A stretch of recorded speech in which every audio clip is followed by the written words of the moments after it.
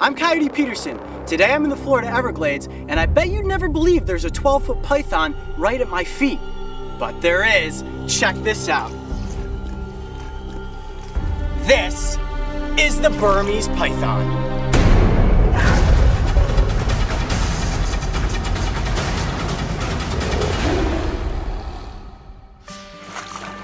Today the team and I are out walking the sawgrass fields of the Florida Everglades, hoping to stumble upon what has become this ecosystem's notorious invasive alien, the Burmese python. And while it is estimated that thousands of these large constrictors have taken up residence here, they are incredibly difficult to find, and we had no luck coming across one naturally. The giant you were looking at here was captured a few years ago in this same area, and is now being used as an educational ambassador to encourage inexperienced reptile lovers to think twice before deciding to get one of these snakes as a pet. Now this snake is about 12 feet long, and you can see why a python of this size would be quite the voracious predator out here in the Everglades. And what people really worry about is these eating some of the more threatened species like American crocodile hatchlings or the key largo wood rat. Their natural habitat is Southeast Asia, and in Southeast Asia a lot of these snakes are killed for their skins and sometimes for their meat. These snakes are just so well camouflaged in this Everglades environment, and you could be out here for days looking and never find one. And that's why we wanted to bring one out so you can see just how well they blend into the surroundings. And you'll see how easily they can just kind of disappear, and this brown and yellowish coloring blends in perfectly with all this brown and yellow sawgrass. All right, now these snakes can grow to almost 20 feet in length, and this one is about 12 feet. And the way that pythons eat is by constricting their prey. So this is a non-venomous species, but they've got these hooked teeth and 2 rows of them on the upper jaw.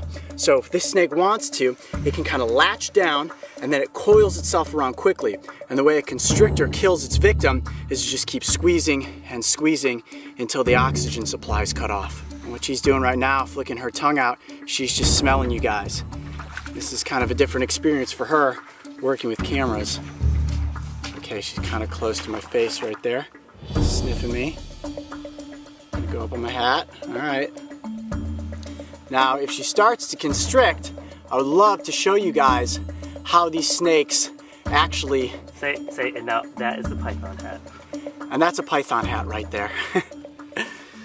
Now, this snake is used to being handled, so I don't really feel nervous with her wrapped around my body. I would never recommend that you try to pick up a Burmese python if you see it in the wild.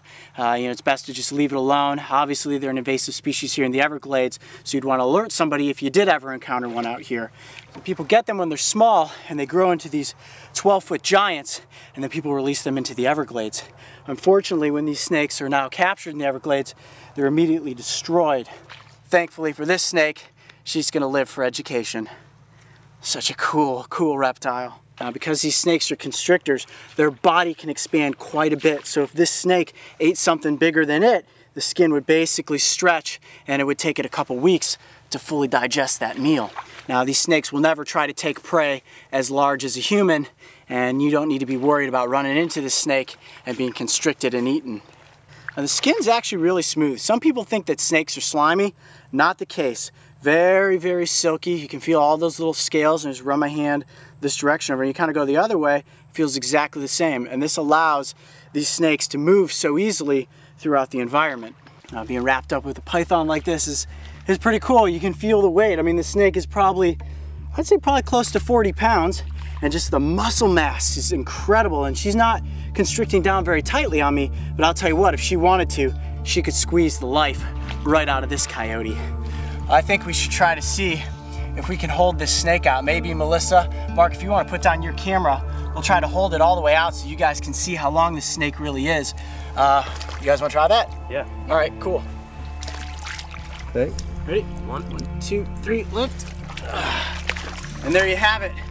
That is a 12-foot Burmese python. You guys ever held a snake this big before?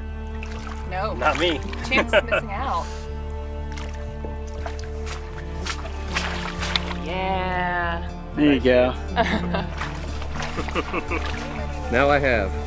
Wow, what a cool experience with the Burmese python. I want to know what the biggest snake is that you guys have ever held. So leave me your snake stories below in the comments, and let's talk pythons. I'm Coyote Peterson. Be brave, stay wild. We'll see you on the next adventure. If you thought that was one wild adventure, check out these other animal encounters. And don't forget, subscribe to follow me and the crew on this season of Breaking Trail.